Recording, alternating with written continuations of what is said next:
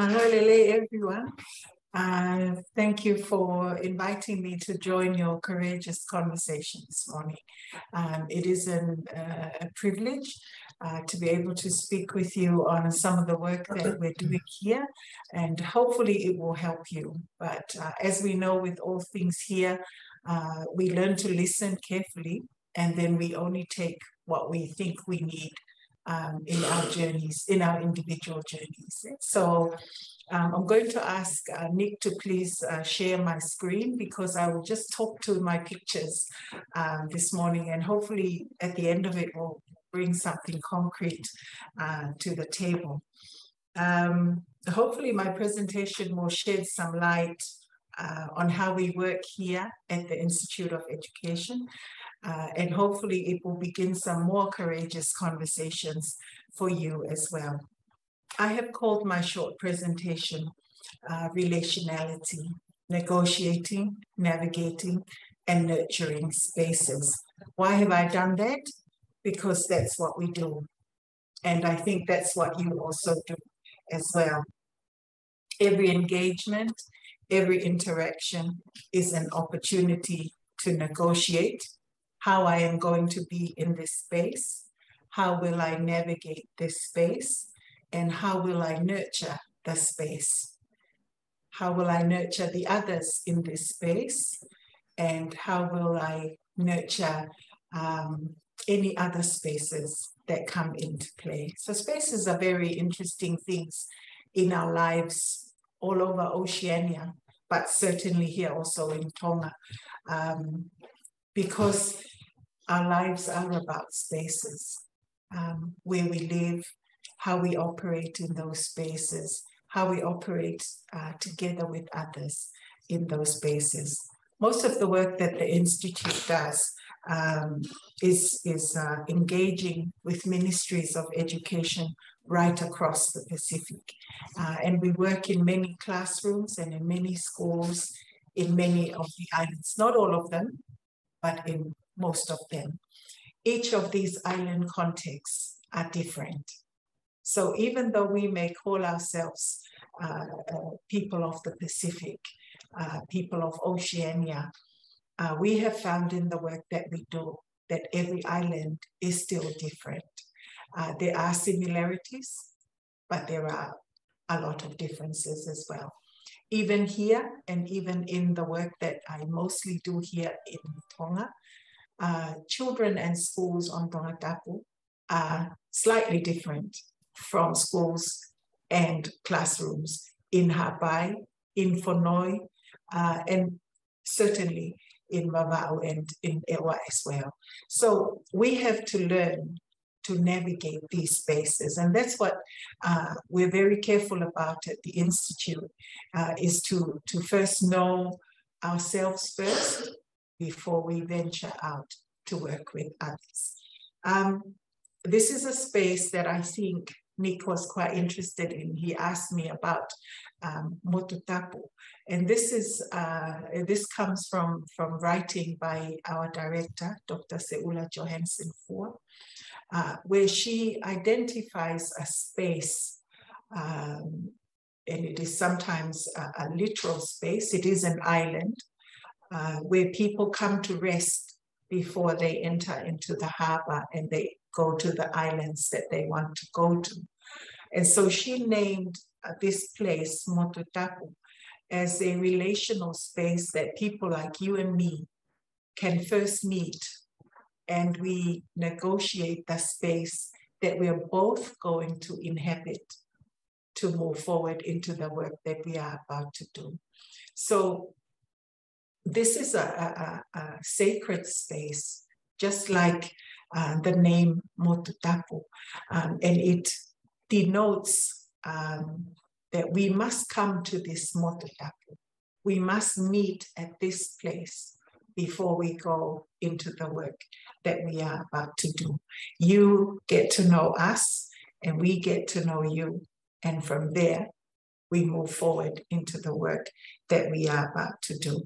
So the Motutapu is to be respected, and it is to be nurtured so that everybody in that space in that motutapu feel safe, so that they can share of themselves and share of their experiences.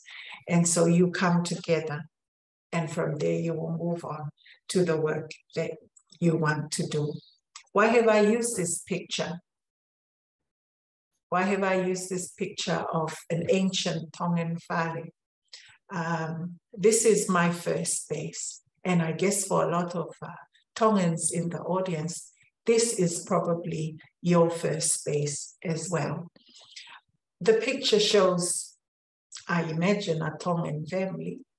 And I see myself as the child in this, not the baby, the other little child. When you're growing up, and if this is your whare, you can see everything. You can see the corner post, you can see the walls, you can see the rafters, and you can even see everything that is in the rafters. So for a Tongan child who is learning, they need to see everything. You can't hide, you can't really hide things so at the outset, you need to tell the children, this is what we have, and this is what we want to do. So as a child, growing up, you know where you are supposed to be playing, or you know where you are supposed to sleep, and you know also where you are not supposed to go. And you know where you are to place things in the whare. And you also learn who has the voice that counts or the voice that carries. So for me, this is my first space. And this is the space that I had to learn to prepare me for all the other spaces that I will inhabit as I get older.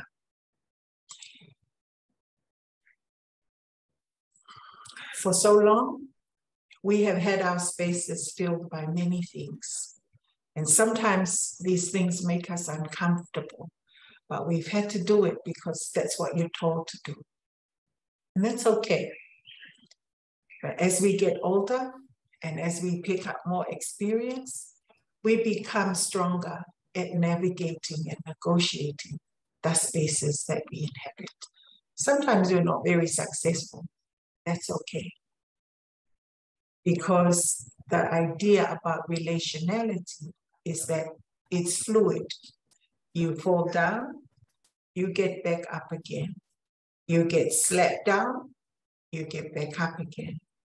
And so for the work that we do in classrooms, I guess it's a kind of attitude that is captured by a never say never attitude. It's that kind of attitude. If one thing doesn't work, we come back to a motutapu again, and then we go back in again. This did not work. Let's try it this way. So this is the first classroom for us.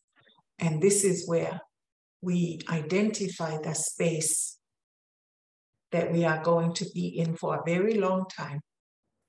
I guess this is the space you keep coming back to, even up until you die. But this is your first classroom. In this classroom, you learn about yourself. You see everything in your classroom. You see the aspirations of your family in this classroom. You identify the corner posts of your family in this classroom. You know who is sitting at the corner post. That person has the voice that carries, the voice that means something. But you know also there is a softer voice. Sometimes these softer voices are stronger as well. There are moments in the interaction where the softer voice also carries lots of weight. So that is my first space. And why am I showing you this? Because as Tongans, we we identify with this. We always go back to the home. We always attribute many things, most things, to what happens in the home. So my second slide, please. So knowing myself or knowing oneself is knowing my place. And so this is just an extension of my first slide. So this is where I place myself. Once I know my first classroom really well, I know my corner posts, I know what is hiding up in the rafters in full view of everybody else. I know how much koloa my family has. I see how many rolls of mats and tapa up there. I already know. But then I still need to know my immediate family as well. And you will also confirm that it is important to know. You're the eldest out of how many children? You're the eldest grandchild. You're the eldest grandson. You're the only son. You're the only daughter. So you need to know that, because from a young age, you are assigned roles and responsibilities because of your position in your family. And you quickly learn, what are my chores? What are the jobs that I need to do? Which you know gets increasingly more complicated as you get bigger. Yeah? You start out by feeding the chickens, then you move on to feeding the pigs, then you probably will build the fence for the pigs and for the chickens, and maybe one day you will be the one responsible for preparing that pig for something that is happening in the family. So the chores begin from, so the responsibilities begin from a very, very early age. And that's where we learn to negotiate our spaces. I think when you're small, I'm thinking about it, when I was preparing this, I think as a child, I didn't really have any negotiating powers. You did as you were told. You inhabited the space you were given. When you were told, pick up all the leaves under those trees, you picked it up. Right? No negotiation at all. So we learned that our space was just to listen quietly. Yeah? Because there were repercussions if you didn't.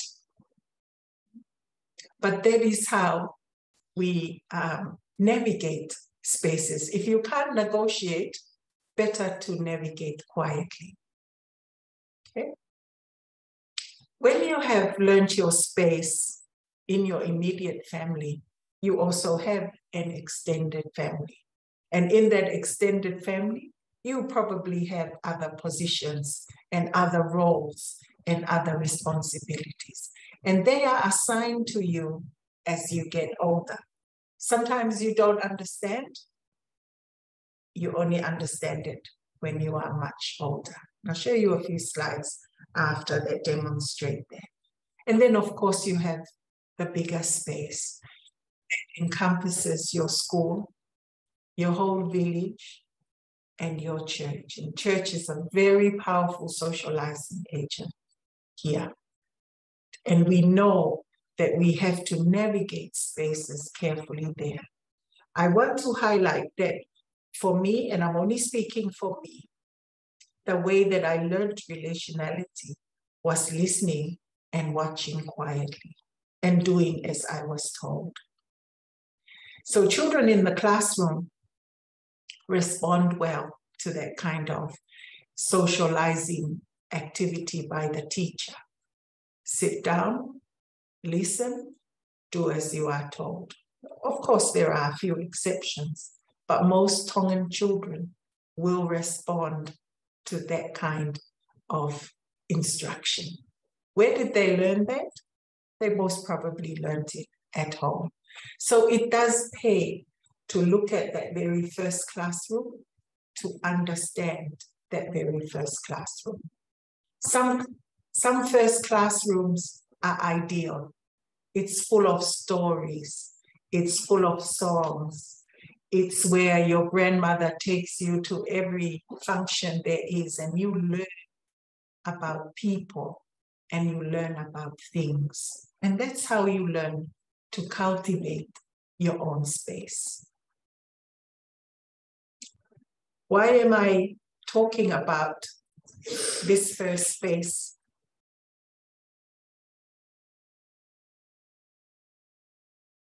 Because that's what we do here at IOE. We talk a lot about who we are, where we have come from, what kind of experiences we have had, so that we each know that individually we have strengths and collectively we are made stronger because of those individual strengths, right?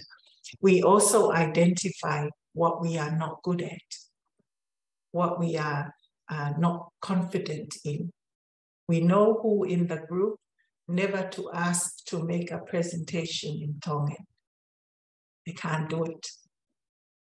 We know who to ask, excuse me, to present a dance because they know how to do it.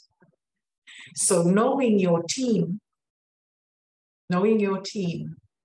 is essential, so that when you go into that motutapu and you are negotiating space with people you're not really familiar with, you already know what your team can do, right? So we have that kind of engagement here where we know what people can do. So when we have a job that comes from Samoa, we say, okay, so-and-so can do this because they can work with whoever is at Samoa and can do that. And that should progress and advance that project. Yeah? So to just bring it back to Tonga, that's what schools should do, or that's what organizations in Tonga should do. They should know what are the individual strengths of every person on the team and what are their individual weaknesses, so that when you are presenting yourself to complete a piece of work, you are presenting a united and strong front, right? And I think this is really valuable for schools as well. Their principals know their teachers know their students, and so that when they are negotiating or when they are moving into an unfamiliar space, they know the strengths of each of the team, right? So this is the space that I ventured out. My experience, probably different from everyone there in your group there. Sometimes my space for school, it went slightly different from all my cohorts in my village, all the people in my age group. I went to an English-speaking primary school. So very quickly, my space sort of looked different from my age group, right? There were others who went to boarding school for years and years and didn't come home. Their space expanded in different ways. So we have to recognize that even though we may have grown up in the same place and had the same experiences, our spaces will have extended in multiple and in different ways. And so when we are engaging with people, just because we are all Tongan doesn't mean we are all the same, right? So everybody is different. Can we have a look at the next slide, please, Nick? So this is just further to talking about relationality. And this is a familiar childhood memory for me, and I just chose it because when I was thinking about this presentation, I thought, you know, how can I show them that this is where relationality can be negotiated and navigated and nurtured, right? As a young child, my grandmother always took me to Koka'ama. And I knew on a Friday night that I had to have the kikane, little bucket, had all the ngafa ready. There was a scissors, there was glue, there was the fo'imanioke. So everything had to be put by the door the night before. My grandmother had a special dress for days like this, multiple pockets and everything. And she had a special flower.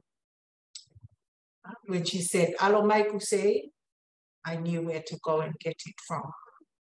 So I learned just by watching and by doing simple little errands like that. Then when you went to the place, I knew the songs, but not the stories, because the stories were always whispered, right? And then they all cracked up laughing, and I was not allowed to listen to those stories. It wasn't until I was much older that I was allowed to listen in to the stories. So they privilege the information and the stories to you. They gift it to you when they think you are ready to hear it. So I was never involved in doing all the preparation of the thing on the big board. But there came a time when I was allowed to draw, when they were drawing the ngatu, right? And you had to sit at a certain place so that you didn't spill the koka, because something would happen to you if you did, because you spoiled the ngatu for everybody. So I'm thinking that we learn about our spaces from when we are gifted parts of space to us by our elders. Yeah? So for years, I wasn't allowed to go near the drawing of the ngatu. Until one year, my grandmother said, "Yeah, you can do, only do the side, or only paint the numbers." Yeah? So I couldn't paint the middle. Until I was much older, then I was allowed to paint the middle. And then the time for the presentation. I didn't join that until I was much older, until someone said, "Oh, she can carry that, she's big enough," right? So our spaces, sometimes we can't negotiate them. They're actually gifted to us. So as a child growing up in a big family, in a small village that had multiple opportunities to learn, our spaces were sometimes gifted to us. We couldn't negotiate. Right? The next one, please. Once we learned how to operate in our immediate family and in the extended family and in the church and in other places, that helps us to navigate our spaces in multiple contexts. Yeah. So you begin to apply what you learned at home in that immediate space, and you use it to operate in the other spaces. Right? So these are just pictures of my children, but I use it to demonstrate that we teach them, we tell them quite clearly how to operate in some contexts. 1 minute, you could be wearing a clean ta'awala. Next week, if your auntie passes away, you can't wear that ta'awala. You'll be wearing another one, right? So when you're in the school, you bring some of the things that you learned from your first classroom. Be quiet, sit down, only the teacher is speaking. Listen carefully. So those are things that you learn, and those are the spaces that you bring to bear on this space that you have come to, the school. No wonder teachers have a hard time getting kids to speak up. to answer that question, to ask questions. Because why? Because at home, you can't do that, or you're not really encouraged to do that. You also bring some of those things from your first classroom. You bring it to your youth group. And you learn about how to navigate that space. Where have you learned that? From home, because of your multitude of cousins that you grew up with, or from the school, where you now have a huge growing group that you engage with every day. All the time we are learning also. How do we learn mafana? How do we pick up notions of the things that are important to us? We learn it at home. How do we learn to dance and carry on in celebrations? Because we've been watching it since we were little. This is from an event at Utulao. They were bringing their money for Misnare, annual Misnare. So you have kids who are sitting around and they're watching their mothers wearing wedding gowns and all sorts of wigs and different colored wear. And they learn to navigate that space, and they know, okay, maybe later on I'm going to be doing something like that. I'm going to imitate. And that's one way that we learn as well. We watch, we listen, and we imitate. So we think about how do we engage in these contexts. If we are strong from our first classroom, if we have all the values that we need to know, if we have been supported in the things that are important to us, they make us stronger to go into any of these contexts. And they make us gifted speakers. They make us confident students and confident teenagers. And it also prepares us for study in much higher levels. On the next slide.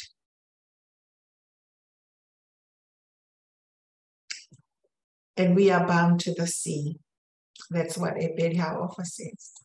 We are children of the sea. We are of the sea.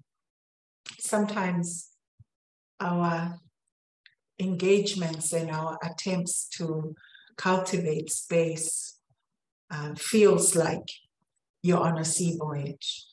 The sea is so deep, you can't see the bottom. The color keeps changing. The destination looks beautiful from afar. And then it's not until you get closer that you see other things that you didn't see from a distance. And that's how we are when we relate to people.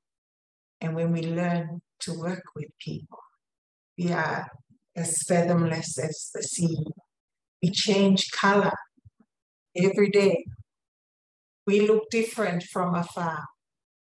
We look different closer. Sometimes we don't have the right tools to navigate on this ocean. And so we get lost. Or we, or worse.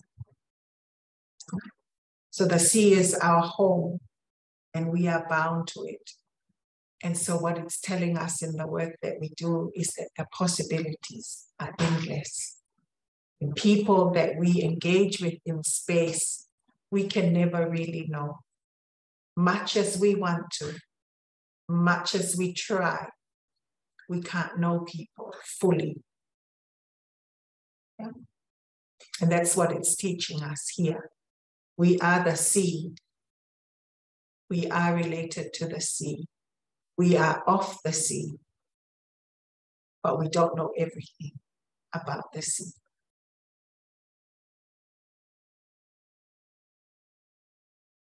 So sometimes we get to a hard spot in the work that we do.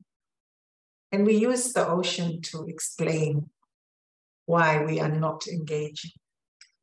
We say, oh, because we were sailing in rough waters, or because the tide changed on us, or the tide, the waves changed, or we didn't see clearly because it was a cloudy day, or we were not feeling well because we were sailing on a hot day.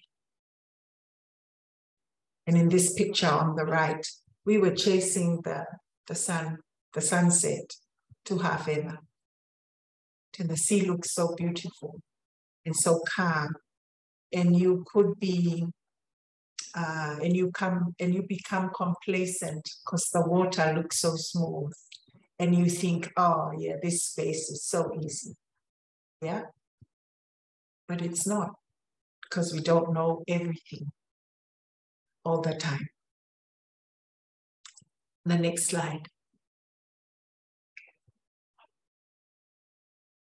We are also of the sky and also of the land. And I think everybody understands this. The sky is as boundless as the sea. We learn just by looking at the sky what kind of day it's going to be. But sometimes it's cloudy, but you get up on the plane and it's blue up there. So you didn't know that if you're standing down on the ground.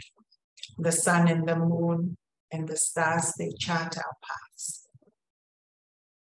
So sometimes we don't look at the sky often enough when we're trying to make our space work for us.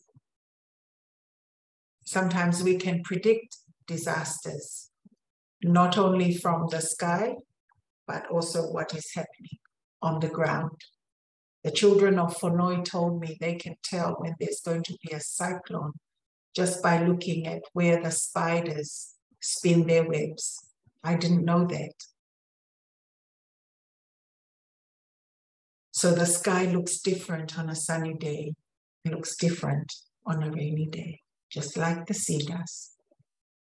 So in our efforts to negotiate and navigate, we have to be very careful about what's up there and what's down there as well.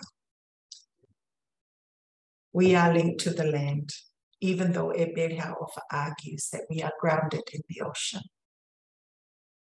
Our placenta is called the whanua, and when our babies are born, this whanua, or the land, or the placenta, is usually planted in a nice shady place, preferably under a tree that bears kakala flowers for making garlands.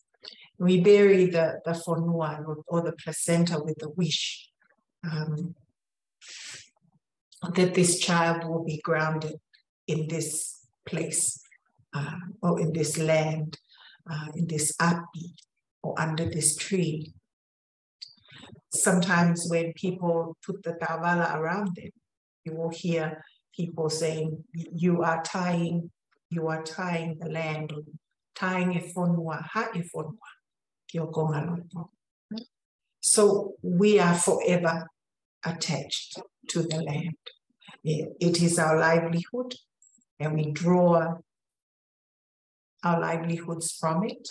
Our food, everything that sustains us can come from the land.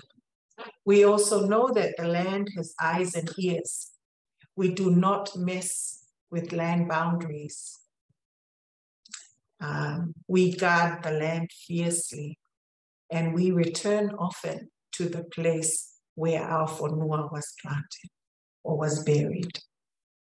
And sometimes we feel a huge loss when this whanua is gone, or we don't know where it was buried, or we come back and it's inhabited by other people. So everything we do has to be grounded in the land. How do we ground it into the land? It is through our stories. It is through our practices. It is through telling our children about the old stories, about the songs, It is about giving them something to carry on into the future. How will our children remember us? They will remember us by the stories we tell them of the land and of the sea and of the sky and of the classrooms that we grew up in before we even went to GPS school. That is how we are going to cultivate, or that is how we are going to make space for the future. So my second last slide. So I just wanted to come back to this space now because I went back to our conversation with Nick, and he was talking about, talk about the aspects of relationality, talk about possible Indigenous Tongan pedagogy, and maybe something to help Peace Corps. And so I thought, all right, I'll just draw a table and I'll just throw everything onto it. Might help, might not, but it might help you. What are the aspects of relationality that I've been talking about? To know yourself, know your space, know that you can see everything all the time, anytime, because it was already open to you when you were growing up. Know your immediate space. Who's my family? Where do I come from? How do I operate in that space? Use what you know to engage in other spaces. Something that was taught to you as a young child, you carry it through to today. At the same time, be open to new learning and be willing to learn. Allow other people into your space, just as you want to go into their spaces. Also allow them to come in. We also know that sometimes we disconnect from the spaces. We move ourselves out of the space because of a perceived invasion of space. We sometimes can feel uncomfortable because we don't know. So we retreat and we go silent and we disconnect. So what is a possible Indigenous Tongan pedagogy? And these are just my thoughts. There's no research on it. This is just me trying to relate what I was talking about to what I have seen in the classroom that could be called a Tongan pedagogy. You observe carefully. You get kids to observe you, or you yourself observe them. You listen actively. You learn quietly.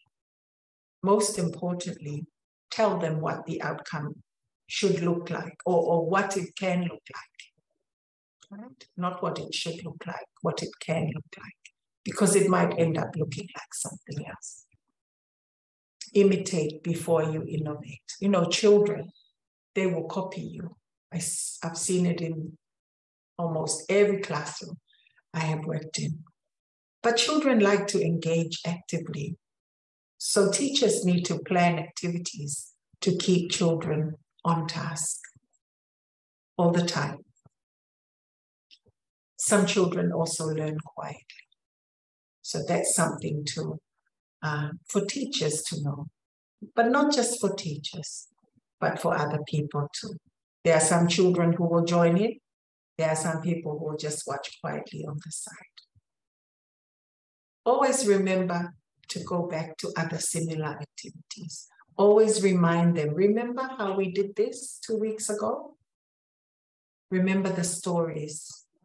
Remind the children of stories that you may have told them before that brings bearing on something that you're doing at that time. Return to your immediate space. Go back to your family, your first classroom, just to check, did I get it right? Keep checking that you're on the right track and explore new things. You don't have to just stay in what's fully Tongan. This is what we're going to do because this is what's important to us. You have to engage children so that they're able to explore, so that they're able to make up their own mind about what it is they are wanting to take away and what it is they're wanting to discard.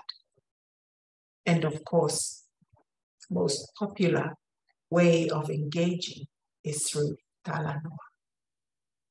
So how could this help Peace Corps? This is your motuka, because you are engaging with people all the time. And sometimes people you don't know and people you are not familiar with. So those are just my thoughts on how it might help you. I think I have an inkling that you are already doing a lot of these things. You get to know the people and you want to know what is important to them. Children on Whanoi have different needs from children in Lape, or maybe not, but we won't know until we try to find out what's important to them. Let them see everything. And so we want to set this up so that it can help you do this and this and this. This is something, and this is just coming from knowing my first classroom. I need to know everything that's here and available to me. Also share of yourselves as well. Tell them who you are, where you have come from, and ask them questions so they can tell you about themselves. Ask them why they do what they do. Why are you doing that?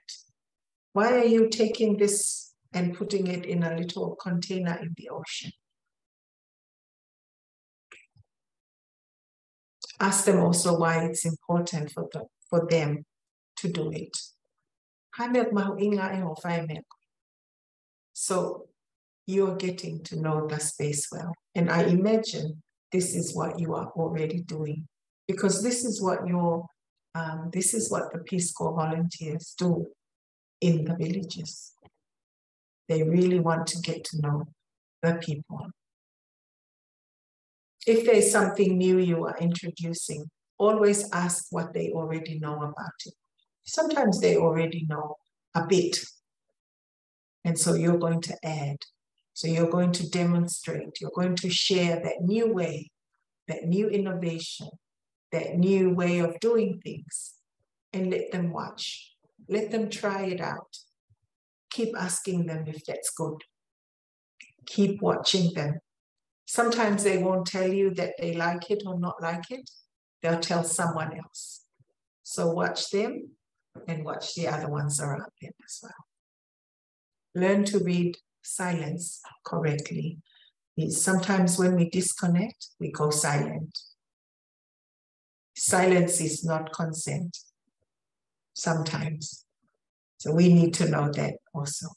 Continue to Talanoa. Continue to ask. Continue to engage. And so to end my presentation today, I just have a short poem that I wrote. I wrote it, it's not a particularly good one, but I wrote it because I was talking about space and trying to relate to the space. And I called it My Space. My space can be yours too for a price. If I let you come into my space, you have to learn to appreciate, to share, and I will share. Learn and appreciate your space too, so that we don't crash, bump, run into each other, and keep invading each other's space because we didn't know. Malo apita.